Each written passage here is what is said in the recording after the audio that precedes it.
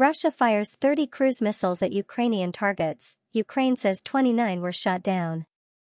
Kyiv, Ukraine, AP, Russia fired 30 cruise missiles against different parts of Ukraine early Thursday in the latest nighttime test of Ukrainian air defenses, which shot down 29 of them, officials said. One person was killed and 2 were wounded by a Russian missile that got through and struck an industrial building in the southern region of Odesa, according to Serhiy Bratchuk, a spokesperson for the region's military administration. Amid the recently intensified Russian air assaults, China said its special envoy met with Ukrainian President Volodymyr Zelenskyy during talks in Kyiv earlier this week with Ukraine's chief diplomat. Beijing's peace proposal has so far yielded no apparent breakthrough in the war. Chinese Foreign Ministry spokesperson Wang Wenbin said Thursday that the warring parties needed to accumulate mutual trust for progress to be made. Ukrainian officials sought during the talks to recruit China's support for Kyiv's own peace plan, according to Ukraine's presidential office. Zelensky's proposal includes the restoration of his country's territorial integrity, the withdrawal of Russian forces and holding Russian President Vladimir Putin legally accountable for the invasion in February 2022. Leaders of the group of 7 leading industrialized nations gathering in Japan on Thursday were expected to denounce Russia's war and vow to keep helping Ukraine fight Moscow. They were to hold discussions about the battlefield in Ukraine, according to Jake Sullivan, the White House National Security Advisor. A Western official said Russia had built potentially formidable defensive lines on Ukrainian territory, including extensive minefields, and had more than 200,000 troops along the 1,000-kilometer, 600-mile, front line, though it is unlikely to possess credible reserves. As Ukraine receives sophisticated weapon systems from its Western allies, the Kremlin has started losing warplanes in areas previously deemed as safe, the official said, while Kyiv has proven able to shoot down Russia's hypersonic ballistic missiles, the most advanced weapons in Moscow's arsenal. The official spoke on condition of anonymity to discuss military intelligence. Meanwhile, Kremlin-installed authorities in occupied Crimea reported the derailment of 8 train cars Thursday because of an explosion, prompting renewed suspicions about possible Ukrainian saboteur activity behind Russian lines. Russian state media reported that the train was carrying grain. The state news agency RIA Novosti, quoting a source within the emergency services, said the incident occurred not far from the city of Simferopol. The Crimean Railway Company said the derailment was caused by the interference of unauthorized persons and that there were no casualties. Ukraine officials refused to comment on possible acts of sabotage.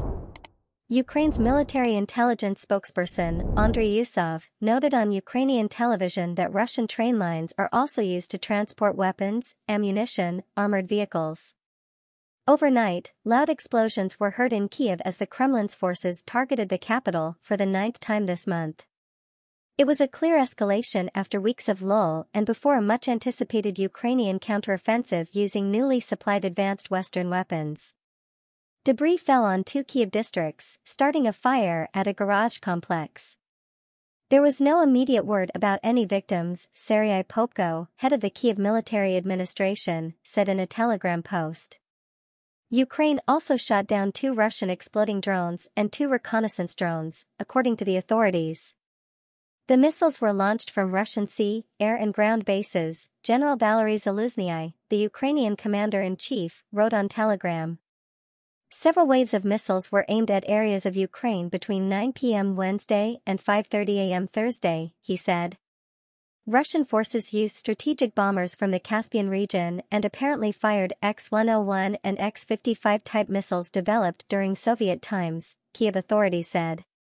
Russia then deployed reconnaissance drones over the capital.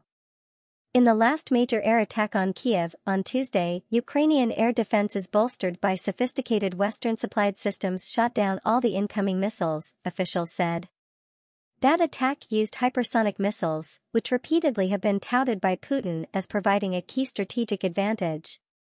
The missiles, which are among the most advanced weapons in Russia's arsenal, are difficult to detect and intercept because of their hypersonic speed and maneuverability. But sophisticated Western air defense systems, including American-made Patriot missiles, have helped spare Kyiv from the kind of destruction witnessed along the main front line in the country's east and south. While the ground fighting is largely deadlocked along that front line, both sides are targeting each other's territory with long-range weapons.